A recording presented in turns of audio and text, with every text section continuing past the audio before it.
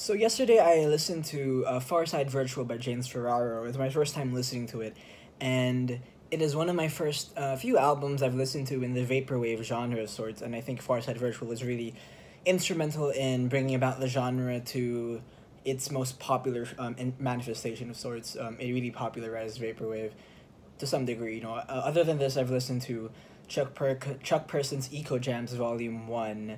Who, for you, those who are unfamiliar, Chuck Person is a pseudonym for of Dana Lopedin, or who you may be more familiar with as 106 Point Never. And he makes lots of these different kinds of music in different genres, but one of his pieces of music was this thing called Chuck Person's Eco Jams Volume 1, where he really creates this kind of, I guess many describe it as some kind of vibe. As what is Vaporwave? Vaporwave is a kind of kitschy, retro futuristic vibe of sorts. It's not necessarily a genre, I'd say. It's like this contained vibe that deal, and because vaporwave there's many different kinds of vaporwaves. If you look online, there are like these whole graphs of all the different kinds of vaporwave.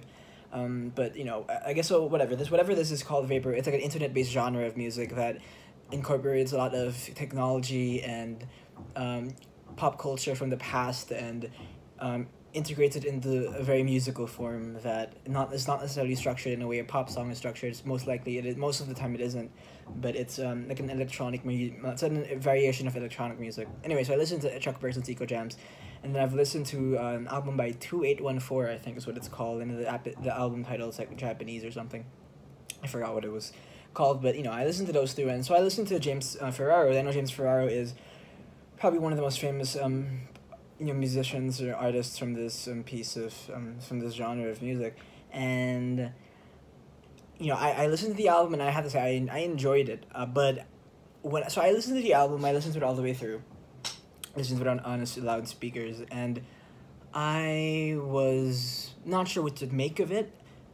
So I kind of formulated my own opinions, and then afterwards I went online to read what other people had said, and it seems like a lot of the conversation with Far Side Virtual comes with regards to, I guess, James Ferraro himself and what he said about it, and what he characterizes, or what others have characterized as a kind of criticism of technology, of consumer culture, a criticism of this just everything hype. It's like a hyper reality of sorts. He creates a hyper reality where he criticizes the way the capitalist structures have brought us to this very passionless and devoid of meaning kind of a form of music, where essentially, very fascinatingly, he conceived the album as ringtones originally.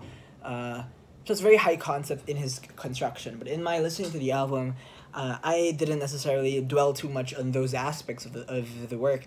And when my personal experience of it was that I just thought that it sounded kind of pleasurable. It sounded kind of like musically on its musical sense.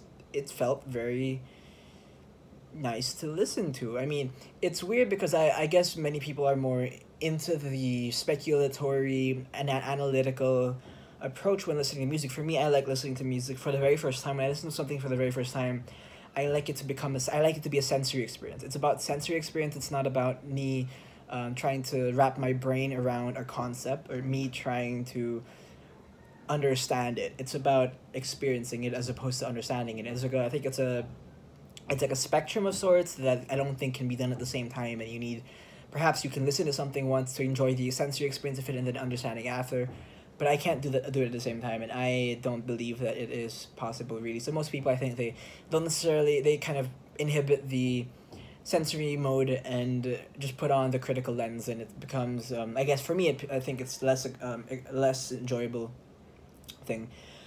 So I listened to music, and I thought it sounded kind of musically interesting and pleasurable. It uses a lot of, when they talk about retrofuturism, it uses a lot of video game sounds, like imagine those sounds of like menu screens, and you're going through menu screens in video games, or like like I was mentioning earlier, some of it actually sounds like he got ringtones, some things, or the Windows 95 screen opening, when you open the screen of Windows 95, that kind of Windows hum of sorts that opens it up, and just computer sounds, and just the opening of, a lot of it is something that it's very much a product of today, a product of this moment in history. When you think of history, just going back thousands and thousands and hundreds of thousands of years, when you listen to Far Side Virtual, it's very much contained within its time in a way that it, because of how it ties itself to the technology. Although you can argue it's like not necessarily present technology, it's kind of like a, again, retrofuturism. It's like a 80s 90s technology, and maybe there's something to be said about him, taking apart 90s technology into a 2010s work. But in the grander scheme of things, it is very much tied into this upper period of like millennial culture, in which you can't really have made this kind of music back in the 70s, for example, because those sounds just didn't exist. These are sounds that just came to existence in the recent past, and it's like an amalgamation of those sounds into like a musical format. And through that musical format, it's very light-hearted and easy to listen to, and that's kind of what I took out of it. I didn't really think of it as like looking at the meaninglessness of consumerist culture and how I read something about it's like a form of utilitarianism, and just exposing how the future of consumption will look towards. Like, maybe that was the intention, I don't know, but in my experience of the music, I thought it was kind of like easy listening. And what it reminded me, I think that you can argue, I read people argue that the fact that it's easy to listen to and pleasurable to the ears perhaps is like a part of the ironic nature of the piece of work, which I'm not going to pretend like I don't notice this irony in using a lot of this stuff for music, but I find it just, when it's very sense, it sounds very musical and very good, nice to listen to. And it reminds me of muzak. In muzak, not in the sense of it being a bad thing. I think many people think of muzak as like a derogatory term for denigrating, music that is meant to be not challenging. But musically, it sounds like muzak, and it sounds like there's this genre of music called exotica from the 50s that I listened to an album a couple of months ago. It's called Exotica by this guy named, what is his name? Martin Denny, I think. It came out in 57 or something, and what happened in Exotica, that album, it created a whole genre called exotica, actually.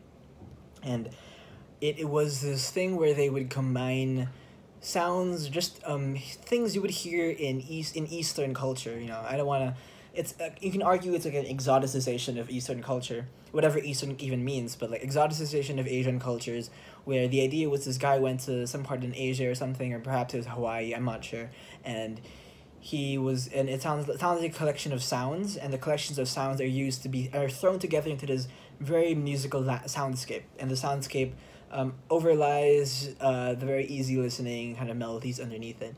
But again, the background music, it sounds like it doesn't even sound like you're in Asia or anything. It sounds like you are in a show, like those exotica shows, and I guess that's where it comes from, And I listened to this album a couple of months ago, and this is what it most reminded me of. This is what Far Side Virtual most reminded me of. It reminded me of exotica, because it appropriates sounds not necessarily meant for separate listening, and puts it into this piece of art that kind of works.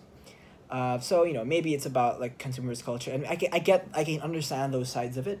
But on its own, on its musical aspects, I think it's very musically engaging, and it reminds me of things like there's some elements of different genres. It's like a menagerie of genres like plucked together and just thrown in. You can hear like bits of jazz, bits of experimental electronica, but a little bit of avant-garde music, and it's all kind of just thrown together in a way that is not really recognizable as one specific genre, but it just kind of it's like a painting of sorts. Like it reminds me of the music of, like, to a lesser degree, it reminds me of the music of the Avalanches, but not necessarily. I think that's a big compliment, because I think the Avalanches are one of the greatest plunderphonic musical groups. But the way that it's like sampling. So you're sampling sounds from a society and then creating music out of it, and while the Avalanche did it with actual music, I think I commend James Ferraro for this. I think it's a very fascinating album. It's not something I'd probably listen to a lot of times, but for what it was, for the experience it was, I really enjoyed it. And it feels like something that is very important to collect, I think. Vaporwave in general, I don't know how much I think about it, because I haven't listened to a lot of Vaporwave, but 2814 was kind of chill listening as well. So yeah, that's what I thought about this.